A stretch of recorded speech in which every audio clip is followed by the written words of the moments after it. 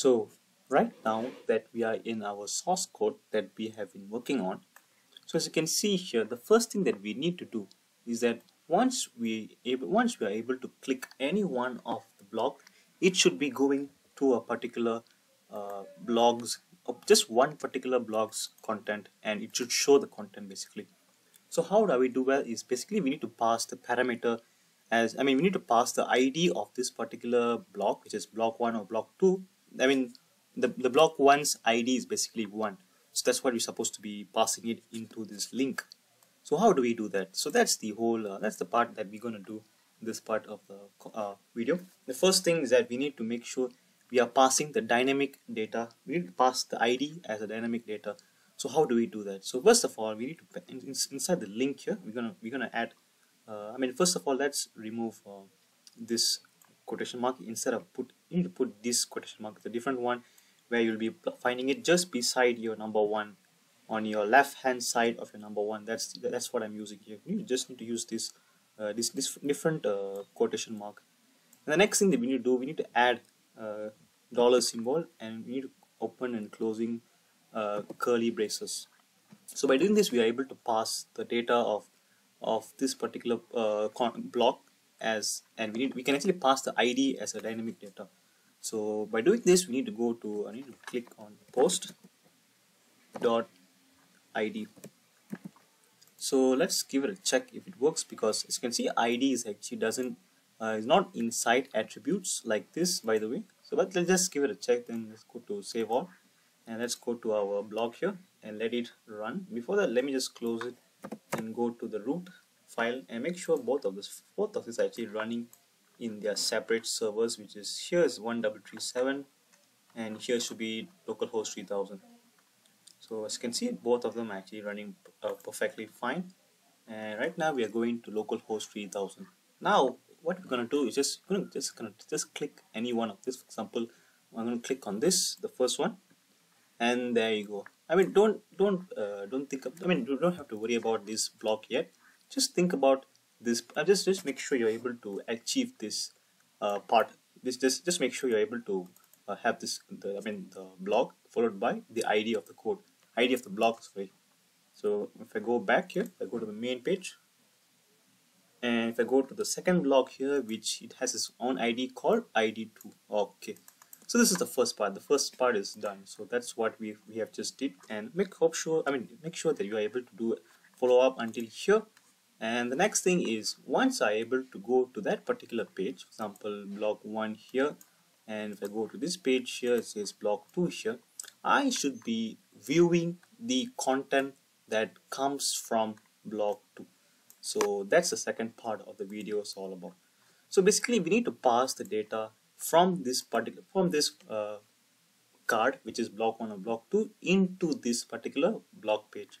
So how are we going to make it? So let's go to our code here. So what are we going to do here? This is the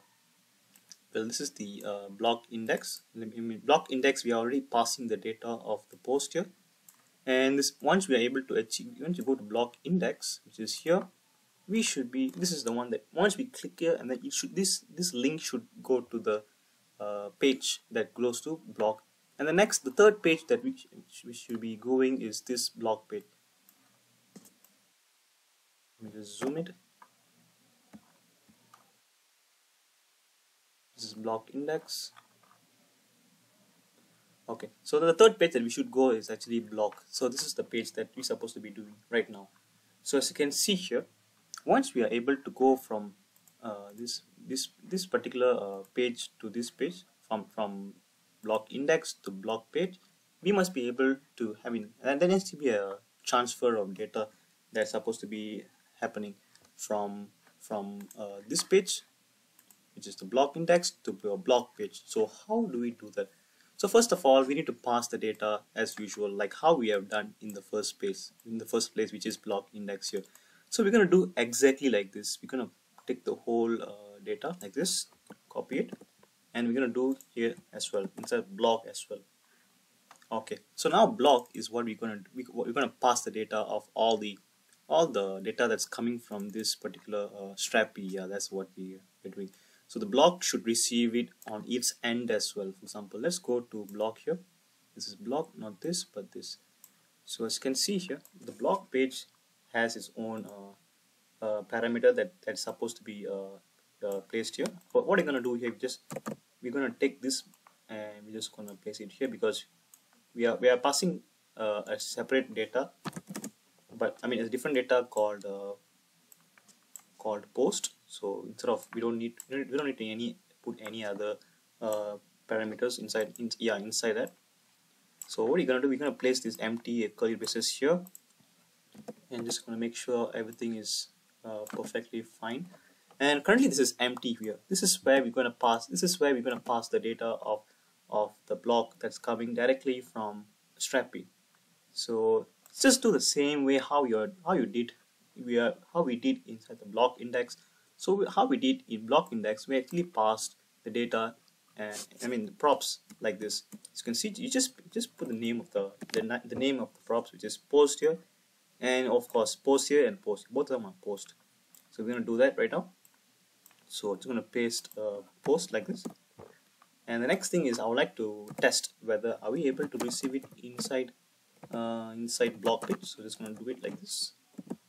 Okay, that should be good. And I'll be like to save all, just make sure there's no error. Let me just go to okay, so the page has just refreshed. What we're gonna do here, just gonna click on inspect, and we're gonna go to console, and let's see if there's any error. Or no, there's no error. It's just that the data is able to be passed correctly. And there you go, this is the data that's supposed to be receiving, and yeah, everything is perfect. Okay, so right now what we have just did here, we passed the data that's coming from Strapi directly into your blog page, which is just not enough, because we would like to show only blog 1. So how do we do that? So basically you need to match. That's the only solution. We need to match your ID of your here, and should match it with your Strapi's data, example ID, this ID. So this ID, which is 1 here, should be matching with this ID here. So that's what it's going to be. That's what you're going to do right now. So let's go to our blog page, which is just here. All right, everyone. So currently we need to make sure that the post that coming from Strapi should match the ID of the ID of the parameter, so that we are able to show exactly the only block that matches the ID. So what you're gonna do here, you're gonna make sure we need to like have a parameter. We need to like declare a variable called params. So params, just gonna say, it means parameter. I'm just gonna make it short like this. And what you're gonna store inside the variable called params is we're gonna use a function called useParams. So useParams is a React function that we should it belongs to React router DOM. Let me just declare it at the top here, and yeah, as you can see, this has already been declared. useParams has already been declared. So what we're gonna do here, useParams is basically, it just captures the link at the end of it just takes whatever the link you have at the end of the endpoint. So by doing at the end of the URL, sorry, that's the thing. That's a better term to be used. So what we can do here, instead of params here, with this function, we can actually call the last text. I mean the last letter, and that should be the ID. So that's what it's going to be all about. And the next thing we need to do is we need to make sure that this post should be, we need to have a filtering that only post that matches this ID should be the one that should be displayed as the main block. So I'm just going to put let post and auto equal to this data, which is post, and I like to make it data like this, something like this, so that we are able to access the one inside here. And of course we need to make sure we are able to filter based on what's the filter based on the ID. Does the ID match this particular ID with this particular with useParams ID? So that's what we're gonna do. We're gonna compare. Just make sure this is your data, which is the object of the function, and make sure data, which is the basically this post. By the way, let me just instead of data, I'm just going to put post, which is here. This post dot id should match params dot id. So that's the second part of the code is all about. Second line of code is gonna be. So what does it do is that it's actually just trying to do like a compare. Like it's trying to compare your post.id, which is basically here, and does it actually match the ID of the parameter? So that's what it's currently doing. By doing this, you're able to filter exactly what we wanted, exactly the only post that matches this particular comparison should be able to show up, and that's what this line of code is all about. And once you are able to store this, filter out the block, we are able to save that block inside this variable called post. So that is all about. That's the thing that we have just did here. And let's give it a check here. Let's go and just make a console here.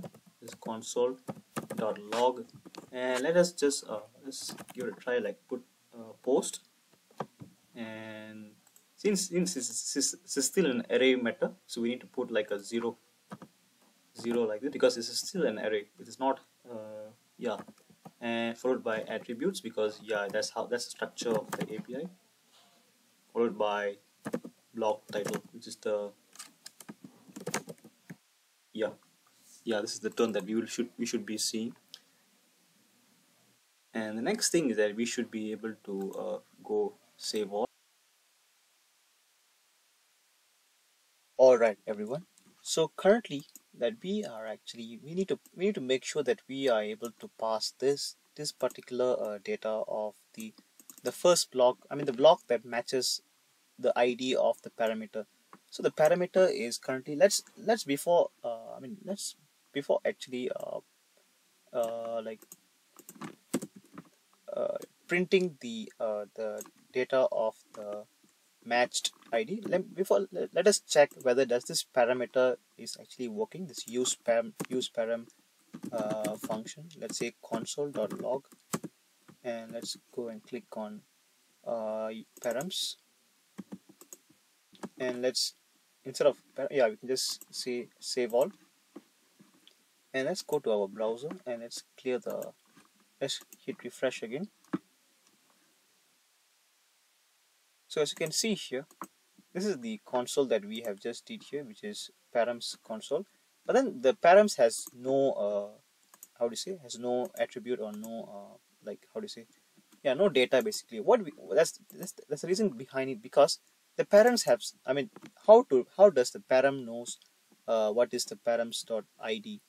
So we need to make sure we are able to declare this ID here. We need to make sure this ID is actually the most end of the URL.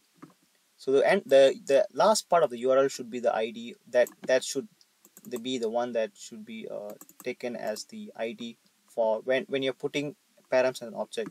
So in order to do that, we need to make sure that we need to go to our app.js folder, and make sure whatever that comes right after, this block here, whatever that comes right after this slash block here is supposed to be the ID itself.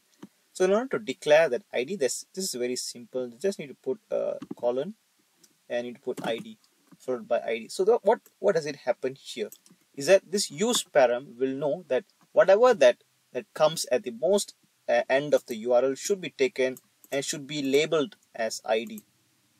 Okay. So let's go and just go and hit refresh, and let's give it a test here. For example, as you can see, currently we are just testing the useParams, and whatever the params have, it should be displayed. So I'm gonna hit save all. I'm gonna go to browser again, and there you go. We have just made ID, which is this, by the way, and we just made it equal to 1, because whatever that the most end of the URL, the data is there, and at the end of the URL should be equals to ID. So that's what we have just made it here. And right now we have already made it. We have already made sure that this params actually having data in it. So we can actually use it you can actually just use it like params.id, and you will eventually will be able to print the number 1 around here, and there you go, you are able to print it 1 here. So what happens here is that, so the next thing is that we already tested this, we can actually remove it already. And the next thing is we are trying to like make sure we filter out only the data that only matches the ID, the post of the ID with this particular post, and params with this particular ID.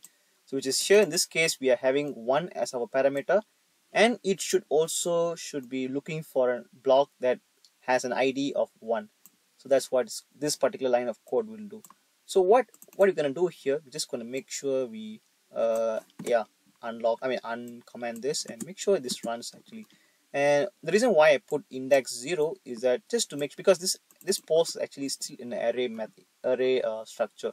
So an array should be having this, and followed by attributes, which is just part of the structure. And the next thing is block title. So let's give it a try here. Save all, and let's go to our browser. Let me just clear this, and there you go. You have the name, the title of your first block here. First block is actually how to code. That's the block title.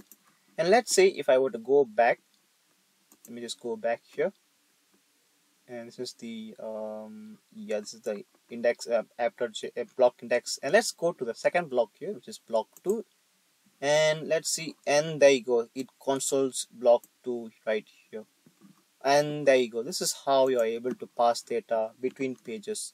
So that's the second part of this video we have just covered. The next and the last thing that we would like to do before ending this video is just need to print out this block title as in here.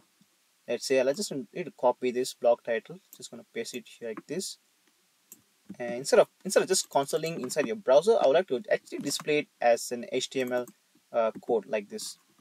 So this is just a simple, yet just like a simple step. Just need to transfer whatever you do, put it inside your console, just need to transfer it here. I'm gonna hit save, and just gonna make sure everything is runs perfectly.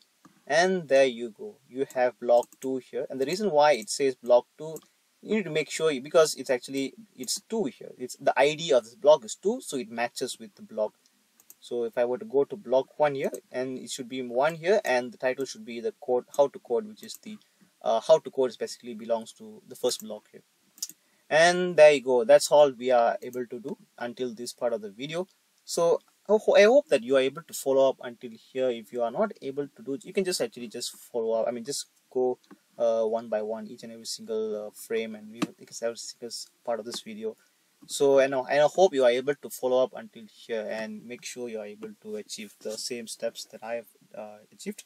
And thank you guys for watching this video until the end, and hope you'll be meeting in the next video, where I'll be walking you guys through on how to make sure to actually have a nice blog page. For example, this is a simple skeleton, which is just basically most of this code are actually hard coded. So I would like to make sure everything is in dynamically shown. At the same time, I would like to make sure it's more beautiful, more pretty, and more organized, and it's supposed to be look user friendly as well. So thank you guys for watching this video until the end. Until the next video, peace.